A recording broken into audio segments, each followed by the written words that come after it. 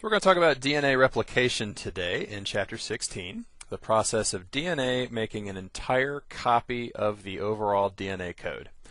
Cells are only going to do this if they're preparing for cell division. So this is when signaled, a cell will copy its DNA in interphase, if you recall from previous conversations. And all we're doing here is we're going to zoom into the process of how that copying works at the molecular level. After it finishes copying, it's going to proceed either into mitosis or meiosis in a eukaryotic cell, or binary fission if it's a prokaryotic cell.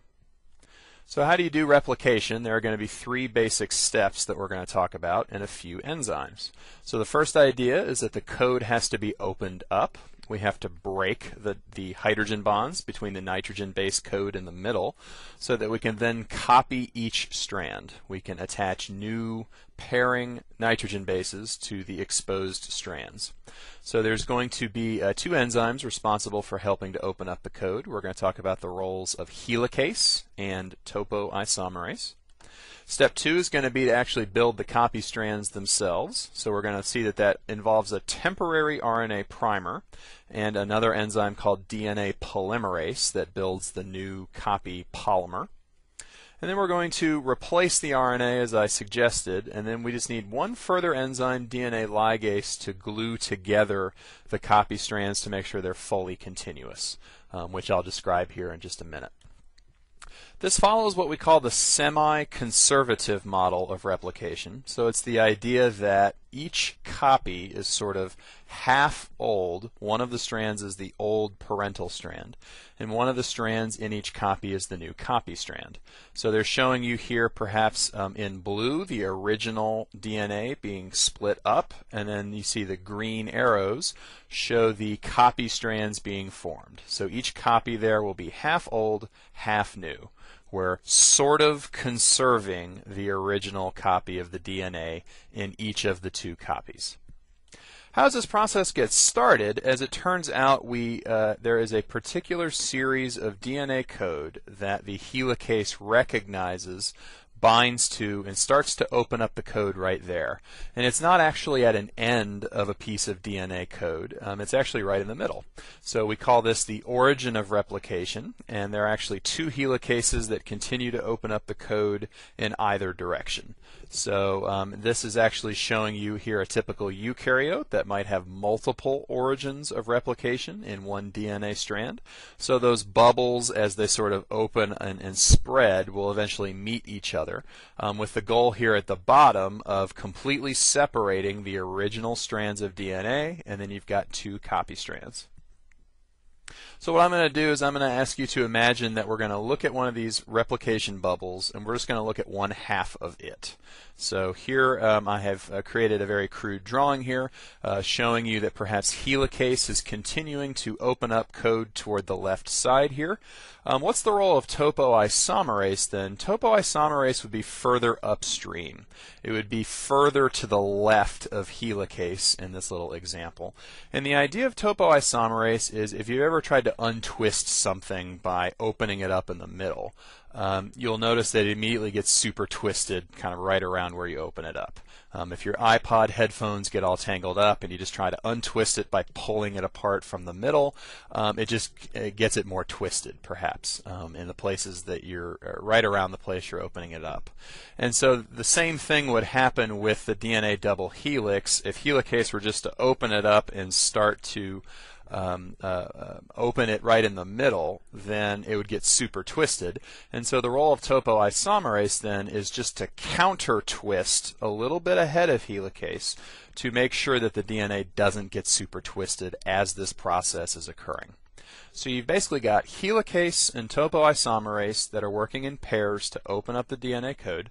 Let's say that this part of the DNA code has already opened here. And then we're ready to copy. So let's talk a little bit about how the copying works. It's important to know how the DNA directionality goes, this convention of saying that DNA faces from 5' towards 3'. So let's say that this top original strand is facing this way. That's the way we indicate the directionality of DNA strands. And it's important that if the top original strand is facing that way, then the bottom strand must be facing the opposite way. So 5 would go towards 3 in the opposite direction. Complementary DNA strands are anti-parallel to each other. They're parallel, but they're facing in opposite directions. And that's going to be important because the copy strands will also have to be anti-parallel to the strand they're copying. So eventually there will be a copy strand of the top strand, and it will have to face in the opposite direction of the original strand. And then there will be a copy of the bottom original strand as well, and it will also have to face in the opposite direction. So why does that matter? That matters in replication and in transcription, as it turns out, because whenever you're building a copy polymer of a nucleic acid, the polymerases that build the copy strand can only add nucleotides in the 5 to 3 direction. So they have to add them in a particular direction, and that's going to create consequences for how the two copy strands are going to be made. So let's talk about that kind of one by one here. Let's talk about the top copy first. So the other thing to note about replication is that DNA nucleotides cannot immediately be added by themselves. There actually has to be something called an RNA primer that's added first, and then the DNA polymerases can continue to add off that primer.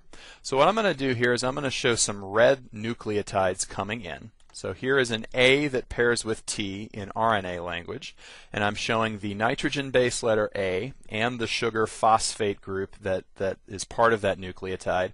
That's what the little line is here. And that's added first, and perhaps a short primer is added, so I'm going to show a U pairing with A next to it, and the enzyme is actually called primase that adds the RNA primer. I'm not too concerned with that, and it's going to link the nucleotides together to form a short polymer. So typically an RNA primer might be, say, 10 to 15 nucleotides long. I'm just going to show one that's 2 nucleotides long for the purposes of simplicity. So once the RNA primer is laid, it can be laid down without anything being there at first.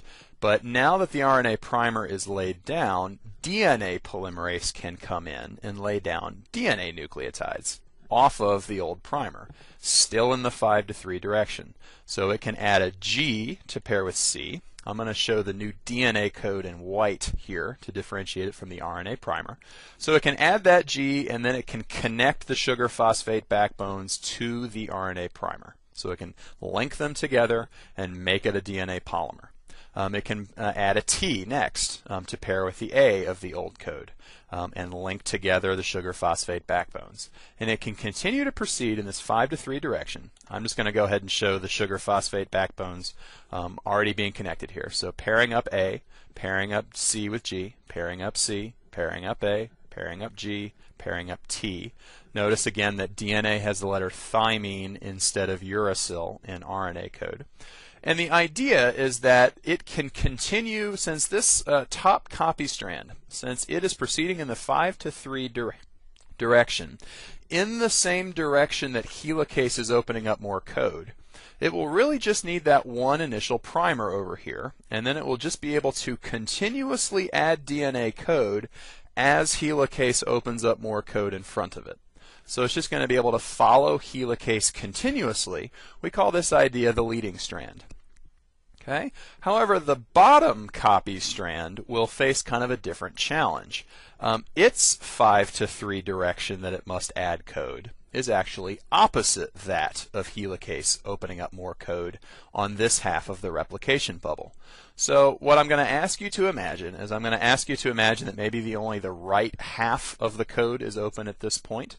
So let's say that it can lay down an RNA primer as it must, just like the leading strand had to. So let's just say that A pairs with U down here. And the RNA primer can then add an A next to it in the 5 to 3 direction and connect the sugar phosphate backbone. Let's just make it a 2 nucleotide length RNA primer here for simplicity. Then DNA polymerase can take over and add DNA letters in the 5 to 3 direction. So C, pair up the sugar phosphate backbone, A, and then T.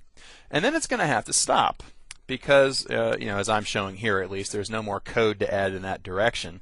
It's going to have to wait for helicase to open up more code behind it, and then it will have to start once again with a primer. So let's say that the next 5 letters have been opened up, and so it can add an RNA primer of A and C and connect them together. Then once again, DNA polymerase can come in and add off the primer, T, G, G.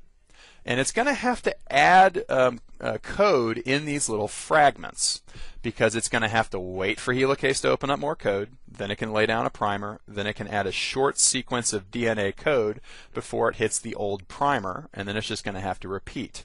And we call this idea of adding the code in little fragments the lagging strand. Okay? So how can we finish out the replication story here? Eventually, the RNA code will have to be replaced. And it can be replaced because now we have DNA code right next to the RNA primer in all cases. Remember how DNA polymerase could only add code when there's already an existing piece of DNA there. So we can now start to replace this RNA primer with a different DNA polymerase. So let's go down to the UA at the bottom first, and we can see that a DNA polymerase can come in and kick out the RNA U and make it a DNA T and connect it in the 5 to 3 direction with the nucleotide right behind it. It can also replace the RNA letter A with a DNA letter A and connect it. Now you might ask, it seems important to replace the uracil U's with thymine T's because they're obviously different chemicals. But you might ask, what's the point of replacing an RNA letter A with a DNA letter A? The nitrogen base adenine is the exact same, but recall that DNA and RNA have different sugars in the phosphate sugar backbone. So it's still important to replace all of the RNA primer letters because we want a DNA code with DNA sugars in the backbone. So there's one final consideration here. The DNA polymerase was capable of replacing all of the letters, and it was capable of connecting those new DNA letters with the sugar phosphate backbone immediately behind it, but it can't actually make up that final gap when the primer is finally replaced. So that's DNA ligase's job. DNA ligase's job is to finish gluing together the sugar phosphate backbone of sort of the replaced primer. So that little gap right there will be filled in by DNA ligase.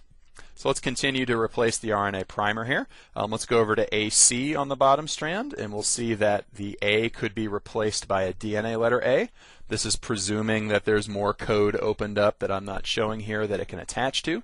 The RNA letter C is replaced by a DNA letter C and connected with the A, and DNA ligase will have to come in and seal and finish gluing together the sugar phosphate backbone. This actually happens in the leading strand as well, so presuming once again that there's code behind this RNA letter A, DNA polymerase could come in and replace it with a DNA letter A. It could replace that uracil with a DNA letter T, and then DNA ligase could come in and finish the job. Please notice, just humor me and look really carefully at the top half of this diagram, and then look at the bottom half of this diagram. Convince yourself that those are exact copies of each other. Remember, that's the point of replication. Okay, so let's just sum up. What were the basic steps of DNA replication? You have to open up the code first. Helicase and topoisomerase worked together to do that. We're splitting apart the hydrogen bonds between the nitrogen bases in the middle of the DNA double helix. RNA primer had to be laid down first to start any copy strand. We said that DNA polymerase had to then add off of the RNA primer in the 5 to 3 direction. That's important because that creates strands that are added in different ways, a leading strand and a lagging strand. Then what is the leading strand again? The leading strand is when the 5 to 3 direction that DNA polymerase adds is in the same direction as helicase is opening up more code. What's the lagging strand again? It's when the 5 to 3 direction of a DNA polymerase is opposite that of helicase opening up more code. DNA polymerase, another DNA polymerase, can actually replace the RNA primer eventually. And finally, DNA ligase has to finish the job by making the final connection between the sugar and phosphate backbone of the copy strands to make sure it's one continuous polymer.